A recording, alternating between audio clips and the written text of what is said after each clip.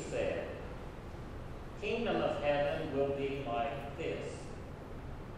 10 bridesmaids took their lamps and went to meet the bridegroom. 5 of them were foolish, and 5 were wise. When the foolish took their lamps, they took no oil with them, but the wise took flasks of oil with their lamps.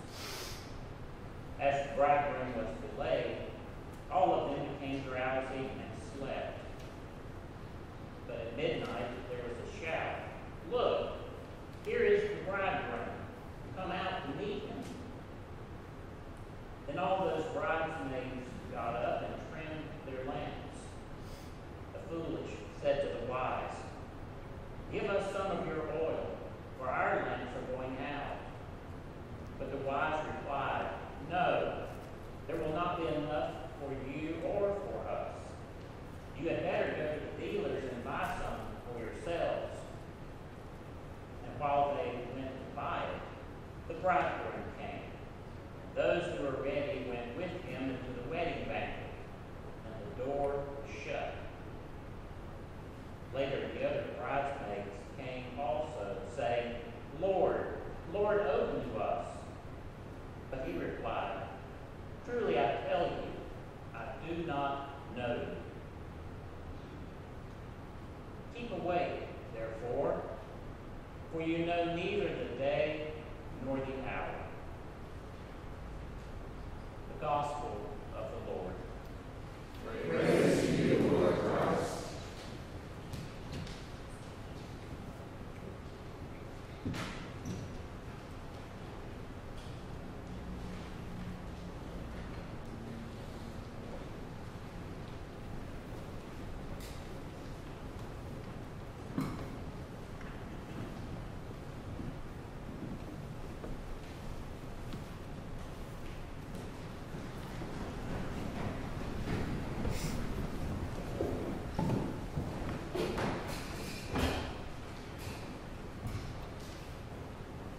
The quote from our passage in Joshua today that says, "As for me and my household, we will serve the Lord," is a popular one.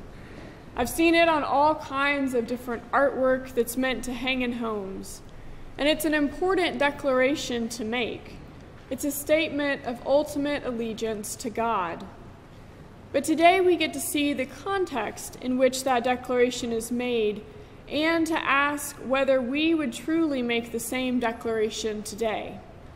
My hope is that the answer is yes, but it's not as simple as a pretty saying hanging on a wall. It never is. What does it mean to say that we follow God? To say that our allegiance to God comes before anything else? And can we even say that honestly?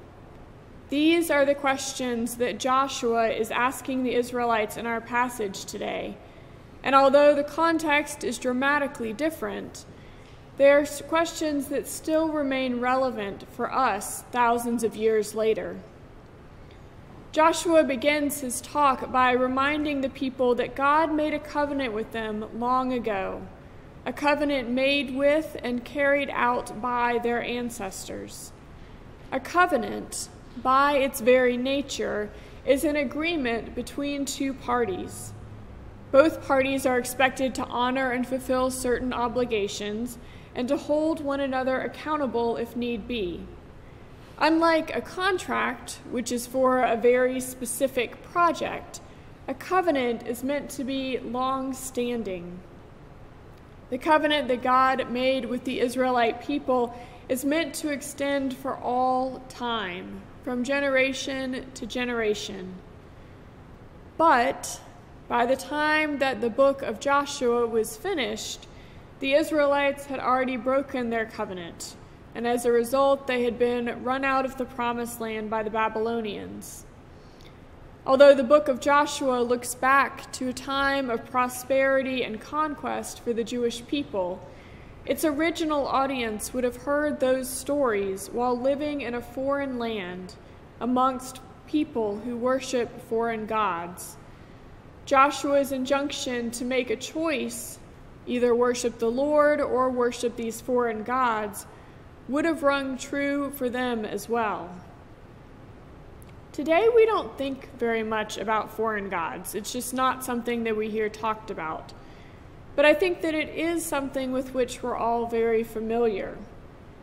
Our gods, per se, don't usually come in the form of deities today. They come in the form of ideologies: wealth, power, violence, oppression, fame, prestige. Anything that we place as a higher priority than our relationship with God, big G, God, we have turned into little gods. We are surrounded by messages that tell us that what we have or do or how we live isn't good enough. You can always have more, do more, be more than you are. Sometimes I wonder just what has happened to our culture if we allow these messages to flourish, if we believe these messages of fear and scarcity that we're fed day in and day out. And then I look at what's going on in our world right now, and it makes a little bit more sense. When people don't feel safe anymore, they go into survival mode.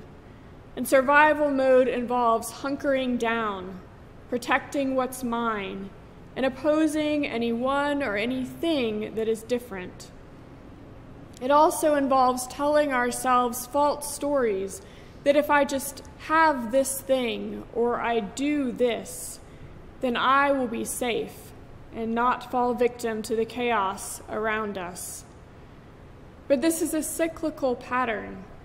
Fear induces violence, which induces more fear, which induces more violence, over and over again, usually with escalating severity. Friends, our world and our country are deeply hurting right now. We are living in fear. When mass shootings become the norm, when we can't go to school or to a concert or a nightclub or go shopping or go to a movie or even come to church without worrying about being victims of a mentally unstable person with an assault rifle, what has happened to our country? The events of last Sunday were horrifying and tragic, and they hit close to home for all of the obvious reasons. But in the aftermath of, yet again, talking about the need for stricter gun laws and about mental health crisis that we're currently facing, I found myself wondering, yet again, what it means to call myself a Christian today. I found Joshua's talk with the Israelites incredibly relevant. If I claim that my ultimate allegiance is to God through Jesus Christ, then that should inform every part of my life. It should inform how I think about current issues, how I live my life and make decisions, how I treat others, and how I engage in the world around me.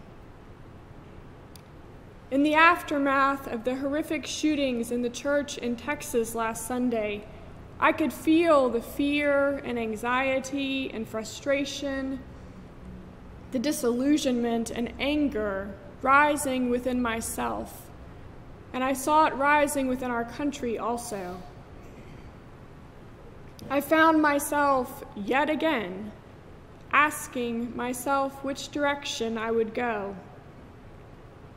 Would I give in to the negativity and fear? Or would I try to find another way, a more peaceful and love-centered way? And what would that look like?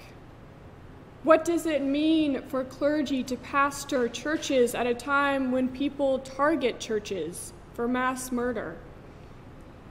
What happens when we realize that on some level this has always been the case?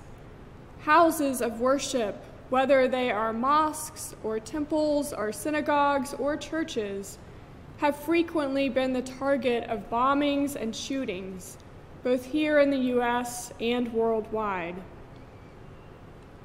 Knowing that, and yet having last Sunday's specific horrific event in mind, would I take Jesus' teachings about nonviolence and love of neighbor seriously?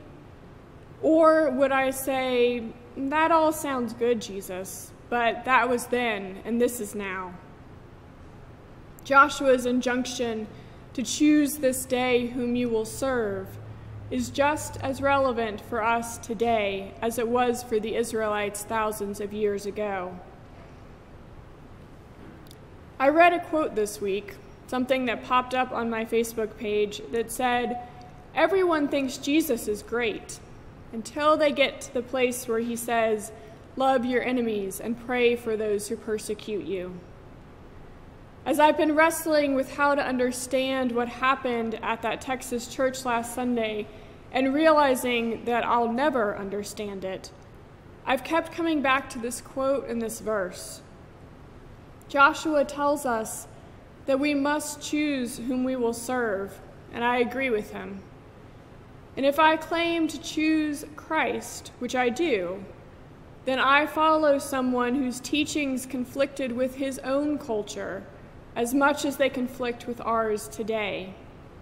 I choose to follow someone who was killed for putting his own allegiance with God rather than with the leaders and cultural norms of the day.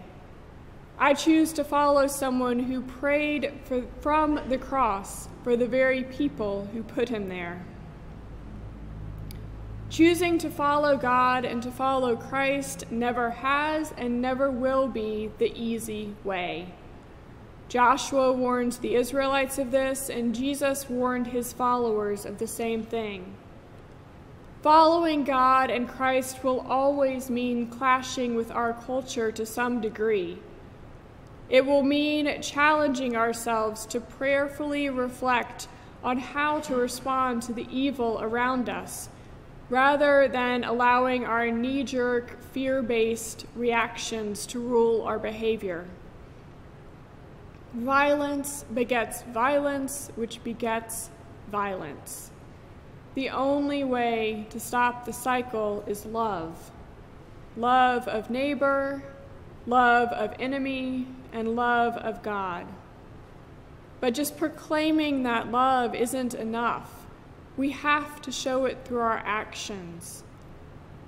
None of us can go back and undo the evil that has been done in all the mass shootings that our country has suffered over the last few years.